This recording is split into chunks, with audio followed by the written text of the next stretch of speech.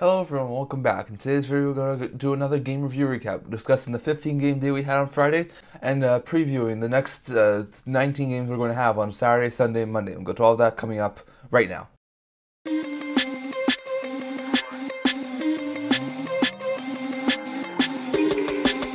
Hello everyone, welcome back to another video here at the Internet Talkie channel. Before we begin this video, don't forget to like this video and subscribe down below. We are so close to 100 subscribers. Thank you for all of your support. I would never be able to do this without all of you guys, so don't forget to subscribe. So today we're going to be discussing a couple of game reviews again. There were no games on Thursday we talked about. It was U.S. Thanksgiving, so there's no need to talk about anything that happened there. But there were 15 games that happened yesterday on Friday, so we're going to discuss all of those games. We're going to go and look at some of the teams who have reached the 20-game mark, and then look ahead to see the next few games that are going to be on the NHL schedule. So we're going to start here with the New York Rangers and Philadelphia Flyers. They started at 10 o'clock in the morning yesterday, Pacific time. The New York Rangers were able to go to a 2-0 lead within the first 2 minutes of the game, and they would hold on for a 3-1 victory over the Philadelphia Flyers. Huge win there for the Rangers, continue to put up points. Rangers are now up to 14-3-1. Flyers dropped down to 10-9-1 in their first 20 games. So Flyers have reached now to a 20-game mark. Back-to-back losses against the New York teams. Not overly great, but they still have a winning record of the 20-game mark, which I think is pretty good for them.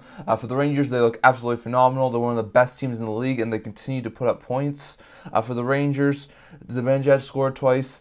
Kreider had a goal and an assist, and Wheeler had 2 assists for the Rangers in the win. While for the Flyers, Couturier was the lone goal scorer in the loss. So definitely, it was a really close game. Both teams were really close, but the Rangers, once again, seeming like the dominant team, were able to get control early in this game and were able to hold on for a huge win. So once again, their offense still looks good. Their first line carried the team this game, and their defense shut down the Philadelphia Flyers, even though they gave up 1 goal. So definitely, really good stuff there for the Rangers, who really improved to a huge good win over the Flyers. Then you had the Detroit Red Wings, the only team so far who has beaten the Boston Bruins in regulation, beats them again. The Boston Bruins dropped 5-2 to the Detroit Red Wings. Red Wings improved to 10-6-3, while the Bruins dropped down to 14-2-3. So definitely, still only 2 regulation losses, so it's still really good for the Boston Bruins. But now they've lost 2 of the last 3 games, and this is their second regulation loss of the season. So not great news there, but the Red Wings seem to have the Boston Bruins number this year, being the only team so far who has beat them in regulation.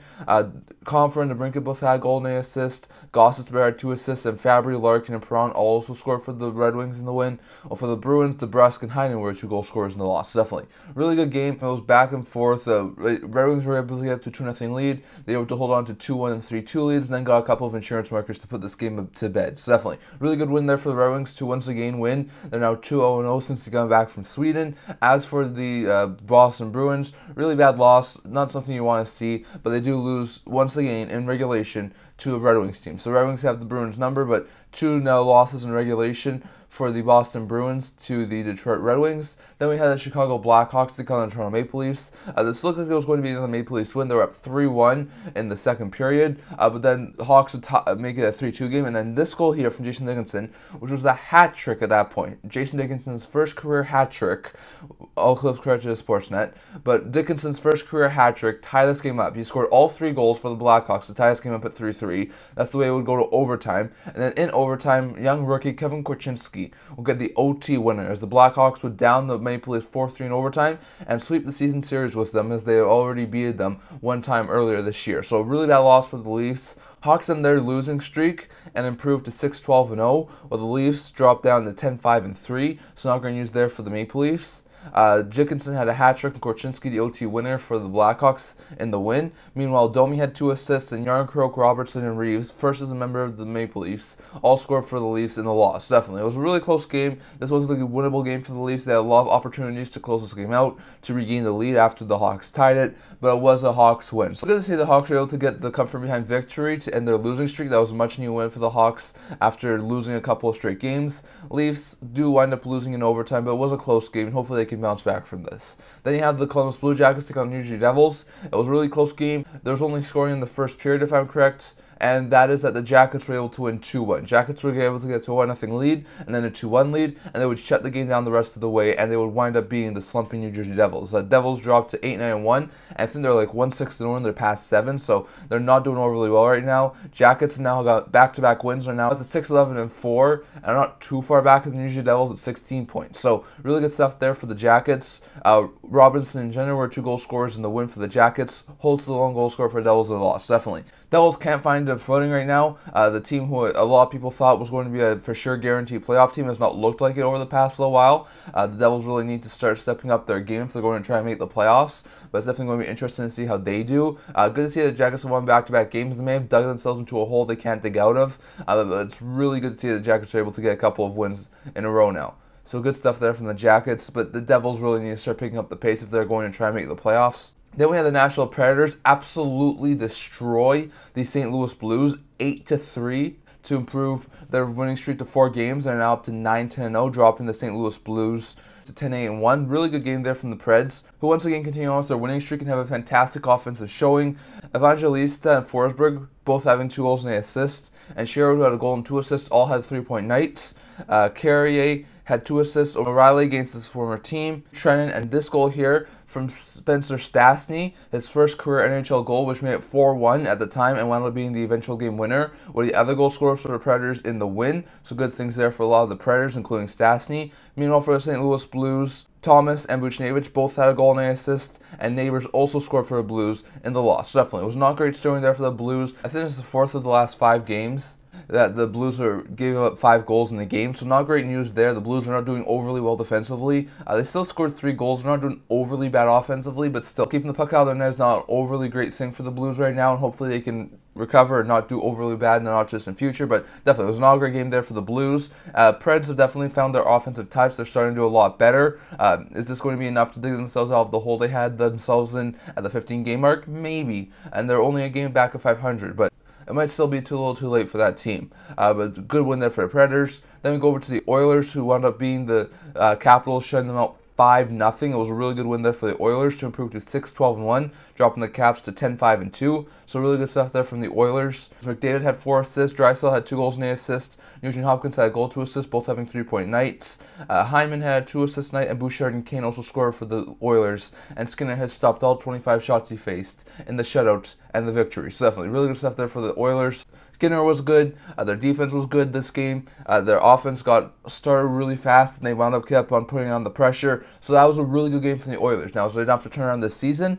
Not exactly sure. But if you look at the 4 wins they had just before they made a coaching change, and then since they made the coaching change, who are those teams against? The Kraken, the Islanders, and the Capitals. The Islanders and the Capitals are 2 of the worst teams in goals for this year. At this point in time, they're both in the bottom 5, and the Kraken have had trouble scoring at times this year. So good to see they had a really good game here defensively. But if you look at the games they played against teams who are lower end in the goals for category, and the Caps and the Isles, they only gave up 1 goal. But if you look at the teams who are really in the higher end category, like the Panthers, like the Bolts, like the Hurricanes, they gave up a ton of goals. So definitely, I think this was a really good win for the Oilers. They're able to hold the Capitals' low-ranking offense to no points. But definitely, this is something that they needed to have to sort of have a step in the right direction. But can they do this against teams like Florida or Tampa? It's going to be interesting to see. The Caps do wind up losing for the first time in a while, and the Oilers are able to get to within 6 games of 500. Then we had the San Jose Sharks take a 2-0 lead against the Montreal Canadiens, and they wound up losing 3-2 in a shootout. The Canadiens were able to come back and take a victory over the San Jose Sharks. Canadiens improved to 500 at the 20-game mark at 9-9-2, while the Sharks drop to 30-15-2 at the 20-game mark with only 8 points. Definitely not great news there for San Jose Sharks, but I do get a point in this one. Caulfield had a goal and an assist. Kovacevic also scored in regulation, while Suzuki and Yalonen were the 2 goal scorers in the shootout for the Canadiens in the win. Meanwhile, for the San Jose Sharks, Eklund had a goal and an assist. Hurdle had 2 assists. Hoffman also scored in regulation against his former team, while Eklund was the lone goal scorer in the shootout. So definitely really close game. Both teams are lower end in their divisions and in their conferences. Neither one is doing overly great, but the Canadiens are able to come away with the victory, get back up to 500 for the time being. So really good win there for the Canadiens. The LA Kings would jump out to a huge lead and wound up beating the Anaheim Ducks 5-2 to improve to 12-3-3. Fiala scored twice. Kopitar had a goal and an assist, and Kempe, Moore, and Doughty all had 2 assists, while Byfield and Kaliev were other 2 goal scorers for the Kings in the win. Meanwhile, Gudas and Killorn were 2 goal scorers for the Ducks in the losses. They dropped to 9-11-0 in their first 20 games. Definitely not great news there for the Ducks, who have now lost multiple games in a row. I think they've lost like 4 in a row now, and they're not doing overly well. They're back down to below 500 at the 20-game mark, which is never overly good. So bad news there for the Anaheim Ducks. For the Kings, a huge win there. They're still really, really good. They're up to 12-3-3. They're clicking on all cylinders right now, and they're not be a team I want to face right now. So definitely good news there for the Kings. Then we had the Buffalo Sabres come back and beat the Pittsburgh Penguins 3-2 after being down 2-0 at one point. Really good win there for the Sabres. Tuck and Skinner both had a goal and an assist. Olsen had 2 assists, and Oposo also scored for the Sabres in the win. Or for the Pittsburgh Penguins, Eller and Crosby were 2 goal scorers in the loss. Penguins dropped down to 9-10-0 in the season, now back down to below 500. Sabres, on the other hand, have improved to 9-9-2, and they're back up to 500 at the 20-game mark. So fantastic news for the Sabres, who really needed that win to get back up to 500. Hopefully they can start getting some more momentum, but that was a really good game there. Good come from behind victory for the Sabres, so definitely that was a really good thing there for Buffalo. As for the Pittsburgh Penguins, really bad loss. They've started to lose a couple of games recently. I think they're like 1-4-0 in the last 5. So not great news for the Pittsburgh Penguins, and hopefully they can start to turn up the Jets a little bit in the next little while. The New York Islanders would score 4 consecutive goals after being down 1-0 and wound up winning over the Ottawa Senators 5-3. It was a really close game, but the Isles were able to come with the victory. Palmieri and Wahlstrom both had a goal and an assist. Nelson and Romanov both had 2 assists, and Holmstrom, Barzal, and Lee all also scored for the Islanders in the win. While Batherson scored twice, Stützle had a goal and an assist. Joseph added 2 assists for his Sens in the loss. So really bad loss there for Senators, who dropped down back to 500 at 8-8-0, while the Islanders improved to 8-6-5. So Islanders have now had a 3-game winning streak. Really good stuff there. They're able to get a little bit more offense in the last few games, but definitely they're back up to above 500. Sens are back down below 500, and their hot start from the past couple of games has not done overly well in that game, but definitely the Sens still look really good, and I still think they're going to contend for playoffs. So really good stuff there for Senators. Then we had the Tampa Bay Lightning get Andrei Vasilevskiy back, and he helped the Tampa Bay Lightning down the Carolina Hurricanes 8-2. This was a fantastic game from Tampa. For the Bolts, Kucherov had a 6.0 with 2 goals and 4 assists. Point had a hat-trick. This was the hat-trick goal here that made it 8-2 for Tampa Bay. So it was a huge goal for Point to get a hat-trick. He also had 2 assists, so Point gets a hat-trick and 5-point night in that game. Hagel had 3.0 with a goal and 2 assists. Stamkos had a goal and an assist, and Glendening also scored for the Bolts in the win. Meanwhile, for the Carolina Hurricanes, Bunting had a goal and an assist, and Nosen also scored for the Carolina Hurricanes in the loss, as they dropped to 11-8-0 on the year. So definitely really bad stuff there from the Carolina Hurricanes. That was not a great game. They get quadrupled up by the Tampa Bay Lightning, who definitely absolutely destroyed them in this game. Meanwhile, for the Tampa Bay Lightning, this was a hugely good offensive game. They only had 14 shots on net, so there was just not any goaltending there or defensive work from the Carolina Hurricanes. This was a really dominant win for the Bolts. Tampa improves to double-digit wins at 10-6-5, while the Carolina Hurricanes dropped to 11-8-0 in the year. So definitely really good stuff there for the Bolts. Then we saw the Winnipeg Jets shut out the Florida Panthers 3-0 to improve to 12-5-2 on the season and tie the Stars and the Avalanche for tops in the Central Division. Meanwhile, the Panthers dropped to 12-7-1, and not great stuff there for Florida, who continues to drop and has Tampa and Toronto now breathing down their necks for second in the Atlantic. Appleton and Sandberg both had 2 assists, while Lowry, Ehlers, and Niederreiter were 3 goal scorers in the win for the Jets. And Hellebuck stopped all 28 shots he faced in the victory for the Jets. So a really good win there for the Jets. They got a couple of goals to get up to a 2-0 lead, and they would hold on for the huge 3-0 victory over the Panthers, not letting the Panthers offense get anything. So really good stuff there for the Jets. Then we had the Calgary Flames score 5 unanswered goals, coming back from down 4-2 to win their first of this really tough stretch for the Flames, 7-4 over the Dallas Stars to improve to 8-9-3. In their first 20 games. Sharangovich had 3.0 with a goal and 2 assists. Guerrero, Coleman, this goal here from Elias Lindholm, which put the Flames up 5-4 early in the third period. That would wind up being the game winner, so really good stuff there from Lindholm. But as well as Lindholm and Ruzicka all had a goal and an assist. Mangiapane had 2 assists. Backlund and Kadri also scored for the Flames in the win. So really good stuff there from the Flames, who really got a huge win there against the Stars. Meanwhile, Johnston scored twice, Robertson had a goal and an assist, Benedonov had 2 assists, and Pavelski also scored for the Stars in the loss. So definitely not great news there for the Stars, who now lost back-to-back games. Stars are down to 12-5-2, like we said, tied with the Jets. Meanwhile, for the Flames, huge win there to improve to 8-9-3. They're back to only 1 game below 500. They are below 500 at the 20-game mark, which is not overly great, but still, they did a really good comeback against the Dallas Stars. I expect them to continue to do well.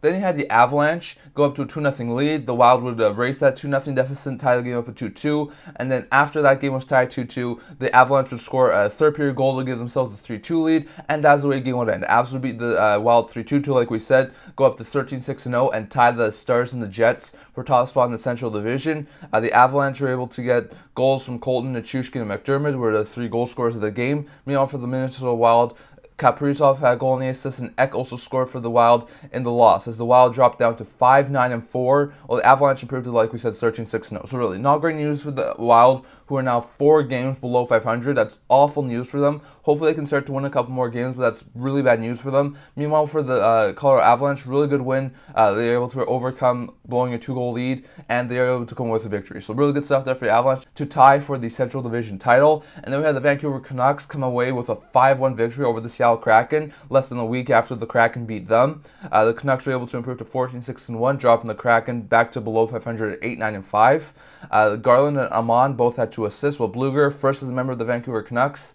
Höglander, Mikheyev, Joshua, and Lafferty were the 5 goal scorers for the Canucks in the win, and Cartier was the lone goal scorer for the Kraken in the loss. Definitely, it was not a great showing from the Kraken. Definitely had some moments there where they could have easily tied the Canucks, but definitely, it was not a great showing there for Seattle, and they're going to go into the next game looking for another win to get back up to 500. Meanwhile, for the Vancouver Canucks, they definitely show that they're still a really good team. Even though they've been slumping a bit recently, they improved to 14-6-1. They're still one of the top teams in the Western Conference, and they're still breathing down Vegas's necks and still a little bit ahead of LA. So at this point in time, really good stuff there from the Canucks as they beat the Seattle Kraken. But that's all the game reviews I want to discuss here today. A couple of quick 20-game reviews for some teams who hit the 20-game mark yesterday.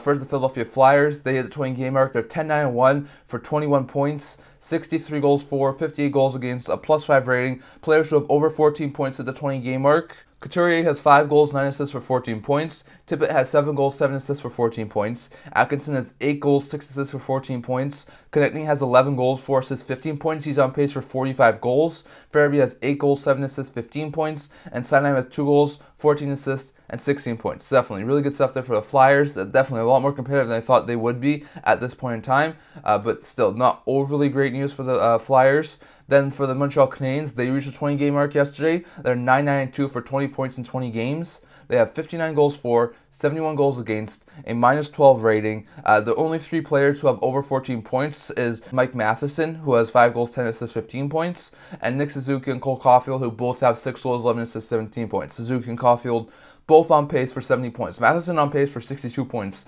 as a defenseman, which is fantastic news for the Canadiens. So really good stuff there for Montreal. Then 2 of the California teams hit the 20-game mark yesterday, in the Anaheim Ducks and the San Jose Sharks. For the Ducks, they dropped down to 9-11-0 for 18 points at the 20-game mark. 56 goals for, 65 goals against, a -9 rating. And then McTavish, Vetrano, and Strome are the only 3 players who have over a point per game right now. Strome has 2 goals, 13 assists, 15 points for the Anaheim Ducks. Vetrano's on the point per game pace right now, also on pace for 53 goals, currently having 13 goals, 7 assists, and 20 points. And McTavish is on pace for just above a point per game pace. McTavish has 10 goals, 11 assists, 21 points, on pace for 41 goals and 86 points. Definitely, McTavish has had a fantastic start to the season, and the Ducks are doing okay. Not doing overly fantastic, but the Ducks have definitely done fantastic to start the season. If you look at the San Jose Sharks, their 20-game record is 3-15-2 for only 8 points. That's an awful record for the San Jose Sharks. They have 30 goals for, 86 goals against, a -56 rating. And then the only player who has 14 points or more at the 20-game mark is Tomas Hertl, who has 4 goals, 10 assists, 14 points. He's currently on pace for 57 points at the end of the season. So definitely not great news there for San Jose Sharks. Then you go over to the Buffalo Sabres. Just like the Montreal Canadiens, they're 9-9-2 at the 20-game mark for 20 points. 57 goals for, 63 goals against, a -6 rating. Not overly fantastic. Players who have hit over 14 points or at the 14-point mark at the 20-game mark. JJ Peterka has 8 goals, 7 assists, 15 points. Milstead has 3 goals, 13 assists, 16 points. Skinner has 9 goals, 7 assists, 16 points. And Rasmus Dahlin is currently their leader with 4 goals, 13 assists, and 17 points, on pace for around 69 points. Definitely really good stuff there for the Sabres. Not as many offensive weapons as they had last year, who were doing really, really well, but definitely still some really good stuff there. The Florida Panthers hit the 20-game mark yesterday, going up to 12-7-1 at the 25 points in 20 games. So really good stuff there for Florida. 58 goals for, 55 goals against, a +3 rating. So really good stuff there. Players with over 14 points at the 82-game mark. Verhaeghe has 8 goals, 7 assists, 15 points for the Panthers. Kachuk has 3 goals, 14 assists, 17 points, while Barkov has 6 goals, 11 assists, 17 points. Kachuk on pace for 69 points. Barkov on pace for 70 points. And then Reinhart's definitely been the leader for that team. Reinhart has 13 goals, 12 assists, 25 points. He's on pace for 53 goals and 102 points. So definitely, if Reinhart keeps up this pace, he's going to get paid this offseason. So definitely really good stuff there for the Panthers. And then for the Calgary Flames, at the 20-game mark, they're 8-9-3 for 19 points, which isn't as bad as it was before, but still they're below 500. 61 goals for, 71 goals against, a minus 10 rating. Not overly fantastic. And the only player who has over 14 points at the 20-game mark is Elias Lindholm. Lindholm having 5 goals, 10 assists, and 15 points. So really not great news there for the Calgary Flames, but hopefully they're able to continue to improve this team, and maybe they're able to get back in the playoff race, but at the 20-game mark, they are below 500. So definitely, as you can see here, San Jose is below 500, Anaheim's below 500, Calgary's below 500 at the 20-game mark. That's not overly great news for those teams, as we said in our last video. Only 12.5% of teams, only 8 of 64 since the standings changed in 13-14, have been able to make it to the playoffs after having a below 500 record at the 20-game mark. So maybe some of these teams are able to make it into the playoffs after having poor starts to the season, but it's not overly guaranteed, so definitely it'll be interesting to see. Meanwhile, Florida, like we said, teams with over 25 points at the 20-game mark usually wind up making the playoffs. 85% of those teams wind up making the playoffs, so Florida's in a really good position right now at 25 points. Meanwhile, teams like Montreal, Philly, and Buffalo are sort of the murky middle. Not sure if they're going to be able to make the playoffs or if they wind up missing the playoffs. So interesting stuff there, but definitely that's really good stuff there for the Panthers to get that high, but not overly great news to see Calgary, Anaheim, San Jose all on the lower end of the spectrum, below 500 at the 20-game mark. So not great news there. Going over to a couple of quick game previews and then a quick look at the standings. So if you look at the game previews, today we have 8 games on the schedule. At 10 a.m. Pacific time, we have the Boston Bruins taking on the New York Rangers. Bruins play game number 10 on the season for them in this game. 2 of the best teams in the NHL right now, so it'll be interesting to see how that one goes. Then at 1 p.m. Pacific time, we have the Canadiens take on the Kings. Kings looking for back-to-back wins and looking to once again tie the Canucks for second in the Atlantic Pacific Division. Meanwhile, the Canadiens are looking to go above 500. Then we have the Sabres taking on the Devils. Sabres looking to go back above 500 just like the Canadiens. Devils looking to get back up to 500, so not good news there for the Devils. They're already below it, so hopefully they can get back up to 500. Then we have the Maple Leafs taking on the Penguins. Leafs trying to get back up into the top 3 in the Atlantic. Penguins looking to get back up to 500 by a 20-game mark because they play their 20th game. Then we have the Islanders taking on the Flyers at 4:30 p.m. Pacific time. The Islanders playing game number 20, looking to improve to 9-6-5. While the Flyers looking to end this 2-game losing streak and beat the Islanders, who wound up starting them on this losing streak. Then at 7 o'clock we have the Calgary Flames taking on the Colorado Avalanche. Avs looking to improve to 14-6-0 at the 20-game mark and take the lead in the Central Division. Meanwhile, the Flames looking to get back to 500, playing another tough, difficult game. Then we have the Arizona Coyotes taking on the Golden Knights. Coyotes looking to get back up to 500 as they play their 20th game, taking on the Golden Knights, who are looking to keep ahead of teams like the Canucks and the Kings in the Pacific Division. And then the other game at 7 o'clock today is the Canucks and the Sharks. Canucks looking to improve and keep pace with the Kings and the Knights in the Pacific Division. Sharks, meanwhile, looking to get another point and wind up getting a little bit closer to the double-digit point mark. So definitely, it'll be interesting to see how those games go. Then on Sunday, we have 5 games. Minnesota Wild take on the Detroit Red Wings. Wings looking for their 3rd straight win of the season in their 20th game of the season. Meanwhile, the Minnesota Wild look to end this losing streak and improve their record closer to 500. Then 11 p.m. Pacific time, we have the Blues taking on the Blackhawks. Blackhawks looking to get back-to-back wins with a huge win over the St. Louis Blues. Blues looking to get back on the winning record in their 20th game. The Jackets take on the Canes at 2 p.m. Pacific time. The Jackets looking to improve to closer to 500, improve to a winning streak to 3 straight games. Canes looking to bounce back off of their awful loss against the Tampa Bay Lightning and improve to a higher record at the 20-game mark. Then the Jets and the Preds, who both played their 20th game, play at 5 p.m. Pacific time. Jets looking to keep pace with the Avs and the Stars in the Central Division. Preds looking to get back up to 500. And then the Oilers play the Ducks at 6 p.m. Pacific time. Also, their 20th game for the Oilers. Ducks looking to get back to closer to 500. Oilers looking to build off of their win against the Washington Capitals. And then on Monday, there are 6 games of NHL action. At 4 p.m. Pacific time, we have the Boston Bruins looking to keep ahead of all the teams in the Atlantic, taking on the Columbus Blue Jackets. We have the Buffalo Sabres looking to get a huge win over the New York Rangers to improve their record. Florida Panthers looking to keep ahead of teams in the Atlantic Division, taking on the Ottawa Senators. At 6 p.m. Pacific time, we had the Bolts take on the Avalanche, rematch of a couple of years ago Stanley Cup final. At 6:30 p.m. Pacific time, we have the Vegas Golden Knights taking on the Calgary Flames. Flames looking to get to above 500. Golden Knights looking to keep the Flames lower in the standings and keep ahead of the teams of the Kings and the Canucks for a top spot in the Pacific. And then we have the Sharks and the Capitals at 7:30 p.m. Pacific time. Caps probably looking to get back into the winning column. Sharks looking to sort of upset them once again and sort of try and get out of the bottom of the standings. So definitely interesting stuff there, but those are your game previews. And now a quick look at the standings. As of right now, the Boston Bruins lead the Atlantic Division with 31 points, followed by 25-point Florida and 25-point Tampa. The New York Rangers lead the Metro Division at 29 points, followed by 22-point Washington, 22-point Carolina. The 23-point Leafs are first wild card, 23-point Red Wings are second wild card. Those two are followed by the 21-point Islanders, 21-point Flyers, 20-point Sabres, 20-point Canadiens, 18-point Penguins, 17-point Devils, 16-point Senators, and Jackets. So those are the current teams who are out of the playoffs right now for the Eastern Conference. In the West, the Colorado Avalanche, the Winnipeg Jets, and the Dallas Stars are all tied with 26 points in 19 games for first in the Central Division. Currently, it's Colorado 1, Winnipeg 2, Dallas 3. The Vegas Golden Knights are first in the Pacific Division with 30 points, followed by the 29-point Canucks and the 27-point Kings. The 21-point Blues and the 21-point Kraken are two wildcard teams, followed by the 19-point Flames, 18-point Preds, 18-point Coyotes, 18-point Ducks, 14-point Wild, 13-point Oilers, 12-point Hawks, and 8-point Sharks. Definitely not great news there for some of those teams who are really far out of a playoff spot, but good news for a lot of those other teams. Definitely. That's all I'm going to talk about for today. I'd love to hear your guys' thoughts on all of this down in the comments. What were some of your most intriguing games from the past couple of days? What sort of games did you think were some of the better ones over the past couple of days?